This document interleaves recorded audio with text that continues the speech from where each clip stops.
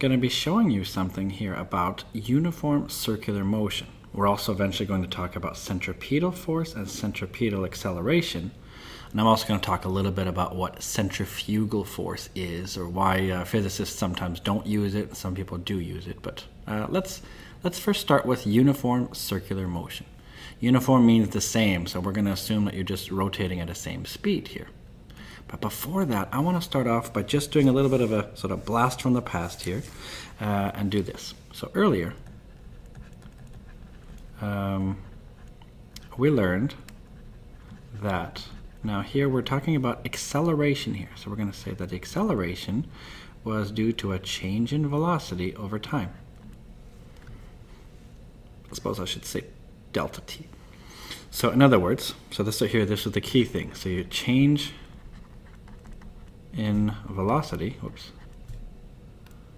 So change in velocity means you accelerate. So as long as you change your velocity, you would accelerate. Okay, no problem there. I mean, we've learned things like this. So I'll just say, most people.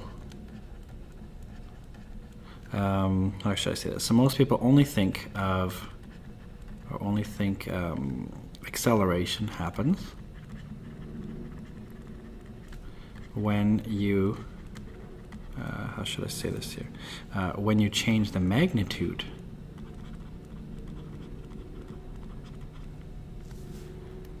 you change the magnitude of the velocity. Now this is the thing that most people think of when they think of accelerating. So in other words, what we mean here is, make v equals larger, you accelerate. Most people understand that. Like if you're in your car and you step on the gas, you're making your velocity go from one value to another value. So because of that, then you would accelerate. And that is correct. This is still okay. But what I want to show you is this, though. So I'm going to say this maybe in green. I'll make it a different thing. But remember that velocity is a vector. That means there's two things you can change, right? Because a vector has magnitude and direction. So you see what we've done in the past, when you've actually been taking a look at, changing the velocity by just making the value larger or smaller, you've just been changing the magnitude. So this is the question to you then, is what if you change, or actually let's say this, what if you keep the magnitude the same, in other words, whatever value this was, if this was like 500 or I don't know, 5 meters per second, you keep it at 5 meters per second, but you change the direction all the time. But change only the direction. This is sort of the question to you. Well, the answer is you still accelerate. That's the key thing here happening. So what happens then is this. This is actually the whole thing about circular motion. So this is the idea behind it. What we're doing in circular motion, the reason why we say that you have a centripetal acceleration, I'm going to teach you that in just a second here. I'm going to show you that. But the key is this. You can have acceleration whenever you change the velocity over time. And like I said before, most people think that acceleration only happens when you change the magnitude of the velocity. And it's true. I mean, this is correct. That, if you make v larger or smaller or whatever, then you accelerate. Sure, absolutely.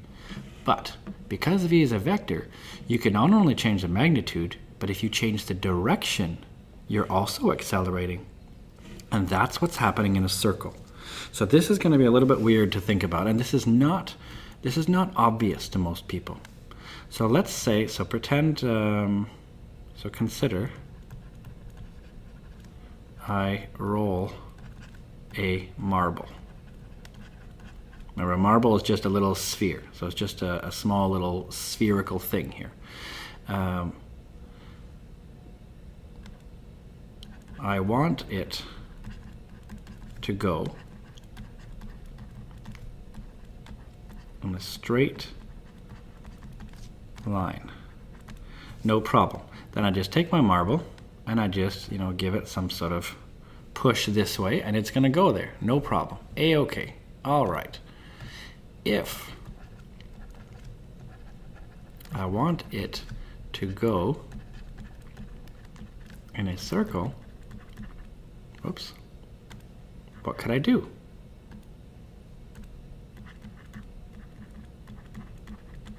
So what I'm going to show you here is this. This is actually kind of a neat situation here. So if I was in front of you, I would actually do this. But it turns out, just imagine I have a marble here. So what I'm going to show you now is this. I'm going to take this marble here, and I'm going to just, give it a kick forward here. Now the problem is, though, all I'm allowed to do, let's just assume I'm only allowed to give it a small impulse. In other words, a small little push. I'm going to say I could give it small pushes. Now, how would I have to push it? Well, if I want it, let's say I want it to go in a circle to the left here. Let's say I want it to go around like this right here. In order to do that, as it's rolling this way, I could maybe, give it a little bit of a push to the left.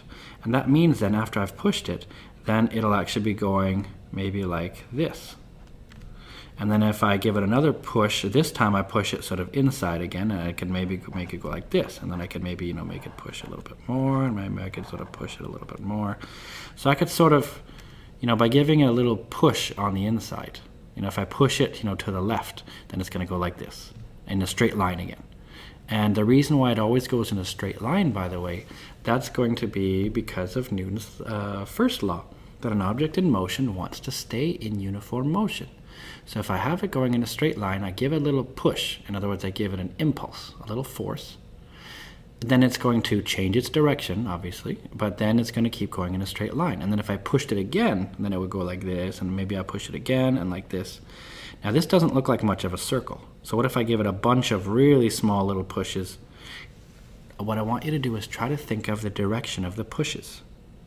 Okay, so it turns out this right here would be, its velocity here, and this right here would be its velocity, and this is also its velocity, and this is its velocity, and this is the velocity.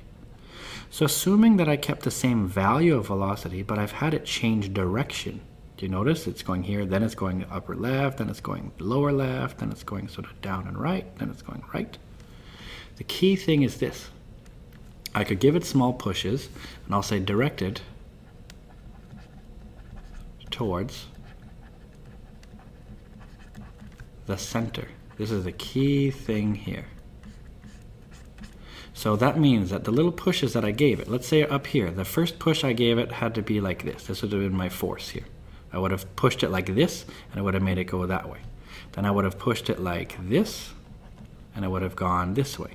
And over here I would have given it a little push like this, or like this, or like this. So it turns out if I give it little pushes always towards the center, I'm going to make it go in a circle. This is the key thing that I want you to understand. Okay, this is the key thing, is this. In uniform just means, same speed here. So we're having it go the same, the magnitude of the vector here is the same. In other words, let's say it's 5 meters per second, it's always going to be 5 meters per second. So in uniform circular motion, we could say then that only the direction of the velocity changes. And because of that then, the force needed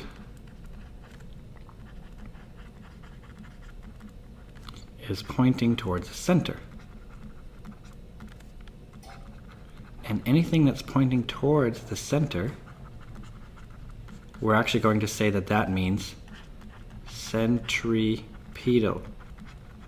Because centripetal, what that really means is center seeking. That's really what this means here. It means You know, it's a force that's directed towards the center. So if you have a centripetal force, it means you have a force that's towards the center. And take a look at this. That's what's happening. So in general then, if I have anything that's going in a circle, so this is going to be now, if I have something actually going in a nice circle, let's just assume I drew a perfect circle. I didn't, but so this right here could be my velocity at that time. Maybe this is the velocity at that time. Maybe that's the velocity there. That's the velocity there, and so on. Doesn't matter how you draw it, but if it's going around like this or here, this is the value of its velocity is always going to be the same. That's its velocity here. Just put the little vector on top. Well, if that's its velocity, then the force going inwards is, well, it's always that. It's always center-seeking force.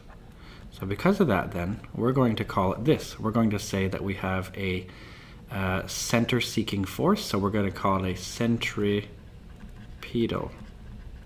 force. And because of that, we also have a center-seeking acceleration as well. Because remember, F equals ma. So because of that, if you have a force, well, if you have a net force, you have acceleration. So these are actually related here. Whoops, I should probably move this. So you have acceleration. So what this means then is that this sounds really weird, okay? Because if you're in a car and you're just driving forward, you understand that, you know, if you're accelerating, that means you change your velocity. You're going to sort of get slammed in the front of, or I guess, let's say your friend is driving a car and they slam on the gas. What happens is your velocity changes and therefore you feel an acceleration. That means you feel a force. And that's why, you know, your head gets sort of plastered against the back of the car, or the back of the headrest, let's say. That's because an acceleration and a force are very closely related due to Newton's second law here, F equals ma. So if you have a net force, you have an acceleration. That means we can write this then. We're going to write it as AC. We're going to say that equation there. We're going to say it's equal to V squared over R. That's going to be the first equation here. So AC. Whoops, I probably shouldn't have made my box like that close at least to it. There we go. So AC is going to be the centripetal acceleration, because your acceleration is in the same direction as your force. Your centripetal acceleration is still measured in meters per second squared, and it's a vector.